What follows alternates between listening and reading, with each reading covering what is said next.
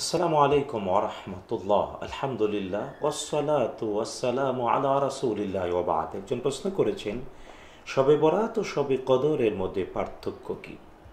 প্রথম পার্থক্য হলো, শবে বরাত পুরাটাই ফার্সি শব্দ, শবে কদর সব ফার্সি, কদর হলো আরবি। আর শবে বরাত অর্থ হলো ভাগ্য রজনী, শবে কদর বানেও হলো ভাগ্য রজনী, সৌভাগ্য রজনী। তবে শবে বরাতের আরেকটি অর্থ হলো, বারাত মানে হলো মুক্তি অথবা সম্পর্ক ছেদন, মুক্তির রজনী বা সম্পর্ক ছেদনের রজনী শবে বরাত। আর শবে কদর মানে সৌভাগ্য রজনী, মর্যাদাময় রজনী, শ্রেষ্ঠ রজনী। আরেকটি পার্থক্য হলো, আমাদের দেশে প্রচলিত শবে বরাত বলা হয় শাবান মাসের 14 তারিখ দিবাগত রাত্রকে।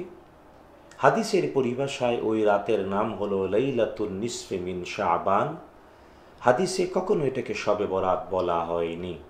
আমাদের এই সাবকন্টিনেন্টে বলা হয় শবে বরাত, আর হাদিসের পরিভাষায় হলো শাবানের মধ্য শাবানের রজনী, লাইলাতুন নিসফে মিন শাবান, মধ্য শাবানের রজনী।